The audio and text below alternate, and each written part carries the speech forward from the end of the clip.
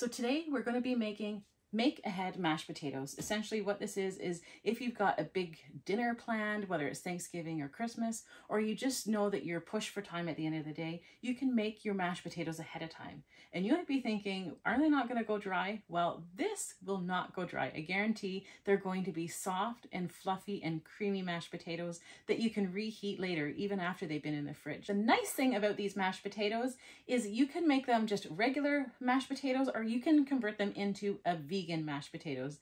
And you might be wondering, what's the difference? All you're going to be doing is basically substituting your butter for a vegan or vegetarian butter.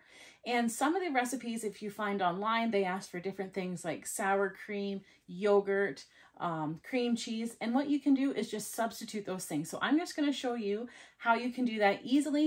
So basically I like to start off by having cubed and peeled potatoes. Now you can do them in a pot on the stove, or you can do them in the Instapot. It really doesn't matter. But what I like to do with these is to actually cook them so that they're a little bit overdone and extra soft. So now that we've got our potatoes cooked, so what I did is I cooked them in a pot on the stove for about 10 to 12 minutes. And if you want to do them in the Instapot, do them in the Instapot for about 8 to 10 minutes. So just reduce it by a couple of minutes if you're doing it in the Instapot. But now that we have these drained, we're now going to go ahead and we're going to add our ingredients. So basically you can do regular butter.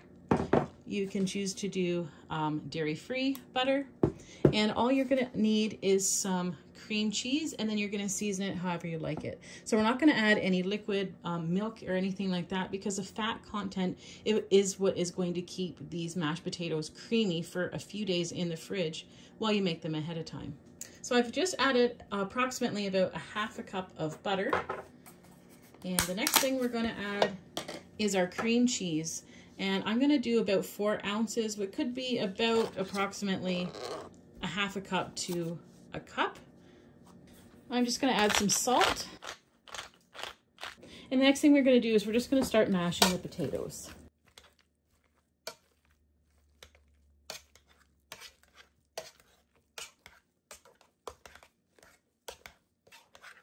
So now that our mashed potatoes are done, you can add anywhere from about a half a cup of butter to 1 cup. It depends. Just go for the feel and the consistency you want your potatoes, as well as the cream cheese. So now I'm just going to put them in this casserole dish, and once it has cooled down, we'll put them in the refrigerator. And it can last about 2 to 3 days in the refrigerator, where they'll stay consistently smooth and creamy mashed potatoes, and then you can just reheat them in your oven or your microwave.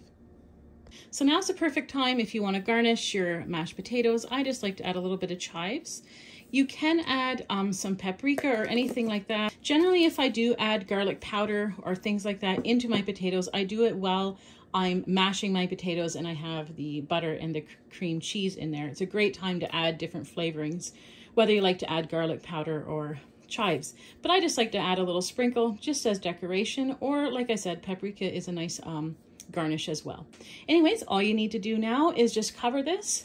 Once it's cooled down, put it in the refrigerator, and then we're just going to reheat it for about 20 minutes in either the oven at about 300 to 350 degrees, or you can heat it up also in the microwave, which I don't have one of those, but you can do that as well. It's an option. So I hope you enjoyed this recipe, and like and follow us for more recipes that we have here on hand at Plowman's Backyard.